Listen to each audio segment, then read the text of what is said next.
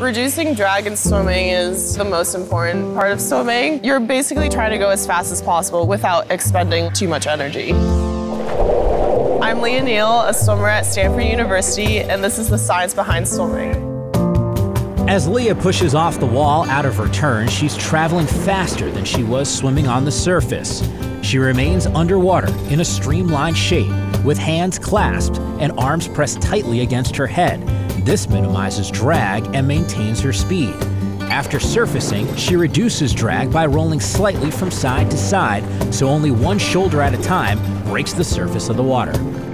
Well, I think people should get into STEM because when it comes down to it, everything can be explained with science, technology, engineering, math. It's an important way of looking at the world in different ways. Chevron Human Energy Stories, explaining the STEM behind the game.